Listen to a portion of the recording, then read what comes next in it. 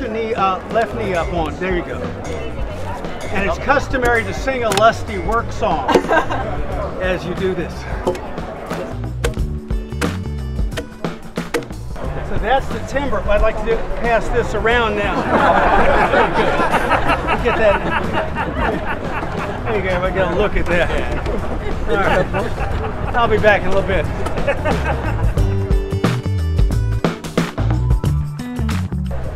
Gosh, you want me to autograph Calvin Cobb, Radio Woodworker, a novel with measured drawings?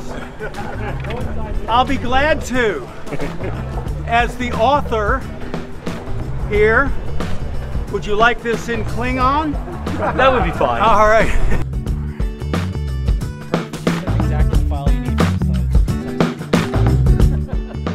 site. Yeah, show me what you got. You got auger bit rolls. Auger bit rolls, absolutely. Man, oh man. Absolutely. Now that's not leather. Now that's all heavy-duty wax canvas. Oh, so the water that's great. Right off. Yeah, I like it. A little bit of that wax gets on the augers too, I bet. Help cut a little and bit. helps them cut. Thank you. It's so nice. Traditional to give the interviewer a gift. I thank you so much. That's great.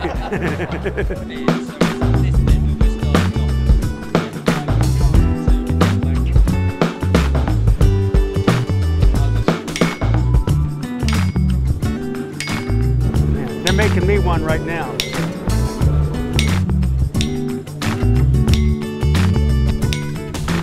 Yeah, I need you to pick up the pace a little bit though, Janet. Come on, man. Yeah, I'm not sweating at all. Yeah.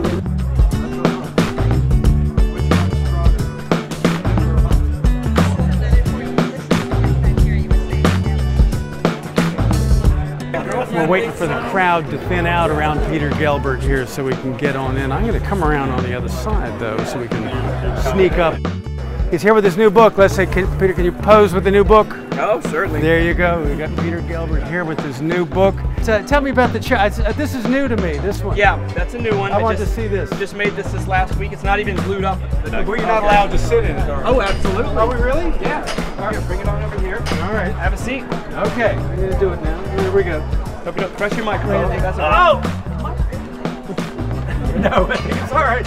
Oh, it is great. Wow. Thank you. Yeah. Yeah, it's got that whole thing about like a hand holding it. Yeah. Thank you. Oh, it's great.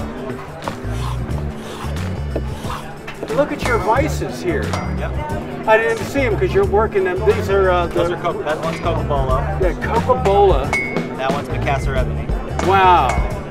That's hardcore stuff, man. It's got to put some pressure on you when you're working with tools this nice. Not to hit it. Well, not to hit it, but also you better make something worthy Right. of all the work you've put into these. Well, that's great. I am demonstrating furniture conservation. I love this. I think this is a great trade, you know, because you got to keep the character and not. Yeah. And you're always thinking how to fit. Like, for example, this broken piece right here. Exactly. It's a real puzzle. What would you do down here, if I may? Yeah. Put that So splat this up. is actually an interesting thing. So you can see the splat looks upside down to my eye. Yeah. And I think this is why I love conservation, because it's always problem solving. I'm inclined to use a ramp shooting board. The reason why that is, well, I'll give you a couple of reasons. First of all, when this plane iron is passing through the workpiece, instead of just consecutively hitting one spot and deforming that little section of the blade, now I can double the amount of blade passing through it on its way to complete the cut. You see?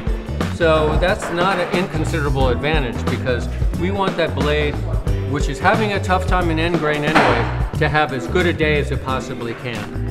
Can I tell you a story? I think I actually told this on TV, but I know you wouldn't see this. I was having a devil of a time getting a shaker table to work, and I happened to be at the Mark Adams School, and there was a template stuck on the wall for exactly the table that was vexing me so bad. It was your template. I stole it. And I've been making those tables. I've been making those tables right ever since. So I still have your stolen template. This what's happening now is this guy who is scary. This is the Green Man. Yes. And the thing is about carving faces is you want to not carve the actual eyeballs or pupils until the very end. because that's what creates the personality. So if you Oh, imagine this, cover up the eyes and he's sort of got a neutral look. So it's looking right back at you the whole time. You don't want that. You carve those pupils, then it's got personality and it's alive. Now is that butternut? That looks That's like butternut. butternut. Okay. That's your butternut green man.